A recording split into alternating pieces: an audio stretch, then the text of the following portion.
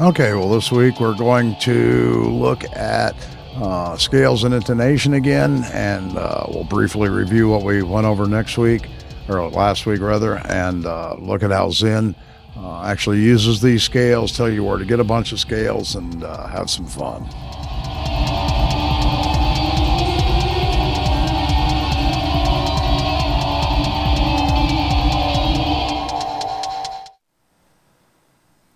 Okay, well, this should look familiar to you by now. It's Zen and the keyboards brought up. Before we get started, though, I'd like to briefly recap what we went over last week because we burned through so much so quickly. If you remember, we talked about octave equivalency and how we're kind of hardwired for that, or seem to be.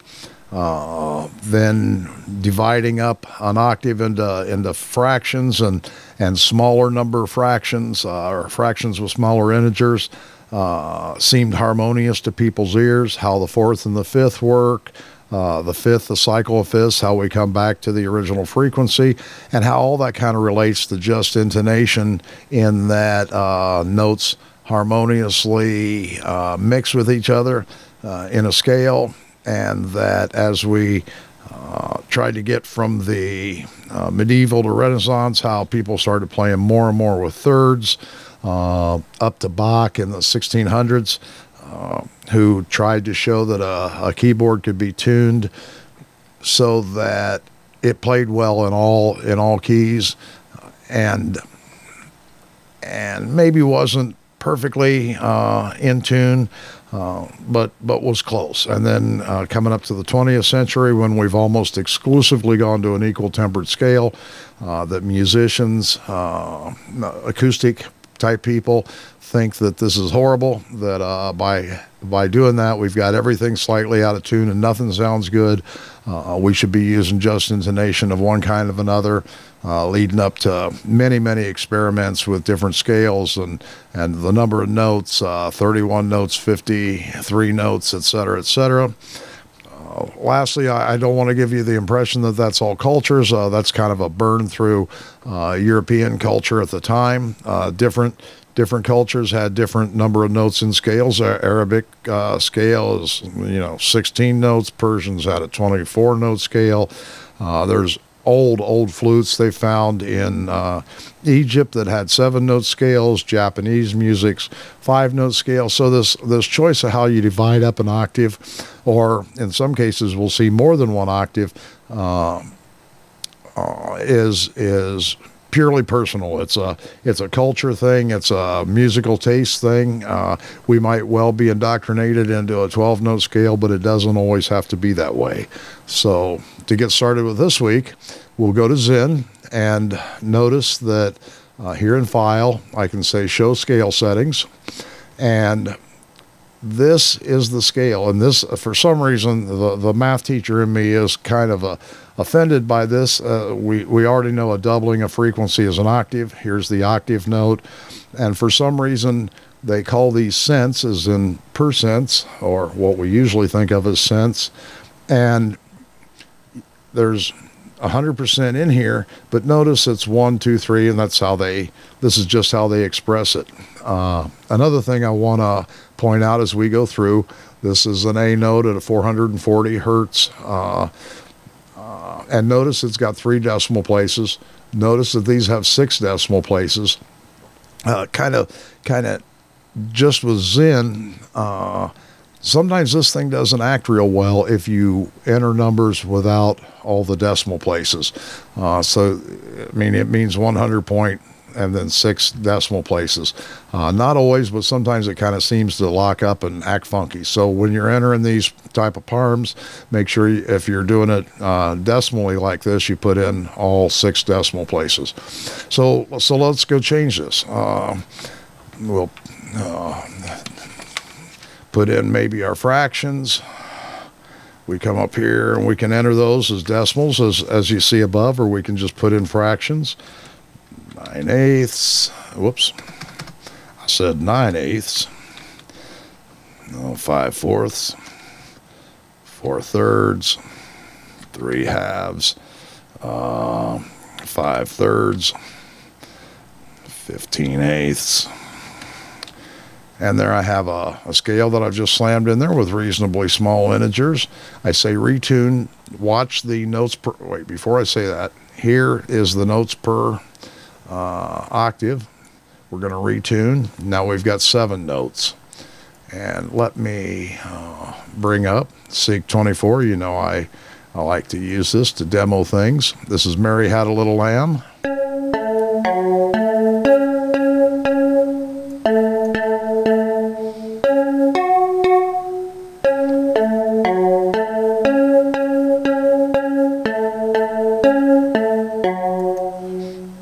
That didn't sound very, very Mary Had a Little Lambish to me, and that's because our choice of scale is a little bit different. We talked before about the keyboard and how the MIDI notes go in there and the mapping.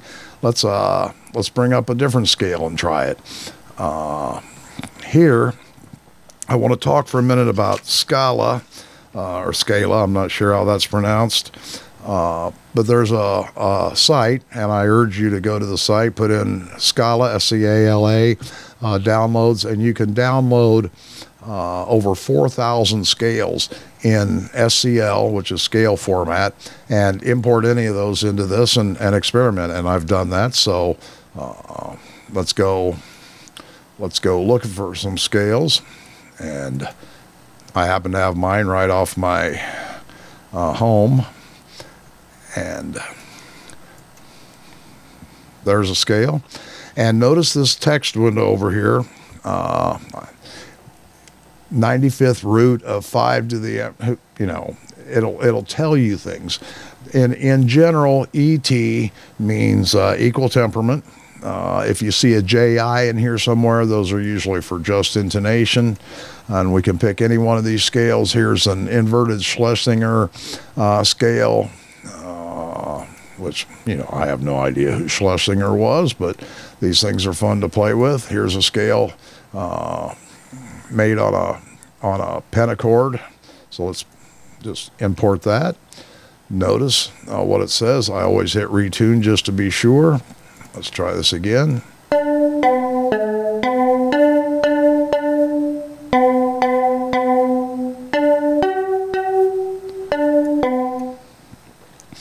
Let's import another one.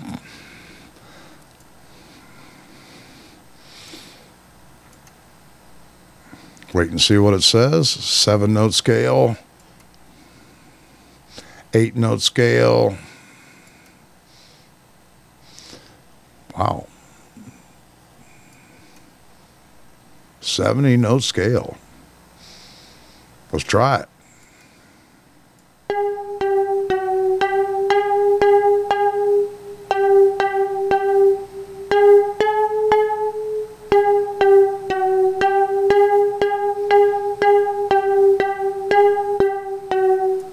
So anyway, you can pick any number of these scales. Where's my AV?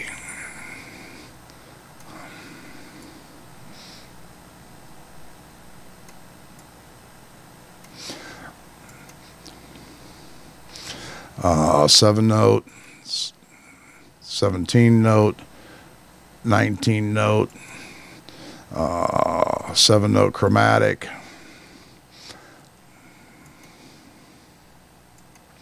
A diatonic scale, and you'll learn a Dorian mode, soft diatonic. I don't know what's the difference between a soft and a hard diatonic, but we'll take it as given.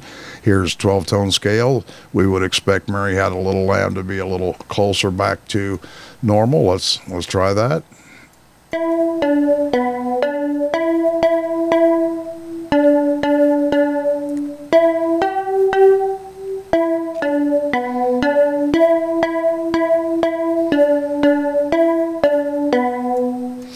Okay, so anyway, you see how this works. Again, just to go back over this, file, show scale settings, then you can import an SCL file that hopefully you've downloaded many of those from the Scala site. Like I said, the look at the notes over on the right when you do a scale import, see what they have to say about it. Play around with this. JI, just intonation. TE, like a 12 TET is 12 tone equal temperament. You'll see some WTs in there for well tempered, which isn't exactly equal tempered, as we discussed. And just play with this stuff. The interesting thing about this is fretted stringed instruments, tuned pianos, those kind of things. There's not much experimentation you can do with other scales, or it takes a lot of work. Synthesizers give us the ability to really explore music in a way that it hasn't been nearly so easy to explore in the past. So I urge you, get in here, play around, make up some tunes, try your own different things. You probably heard on the intro to this, and you'll hear on the outro, a regular little piece in Seek 24 that I made that starts with a equal temperament scale that we're all familiar with, goes through a 19 and a 31 position scale, and for my taste, gets a little horror movie-ish there at the end, which might not be to your taste, but can be fun. So anyway, that's it. That's all we're going to do with scales and intonation here with Zen, but I hope that's enough to whet your appetite and make you go try to get in here and play around. I'll see you next week.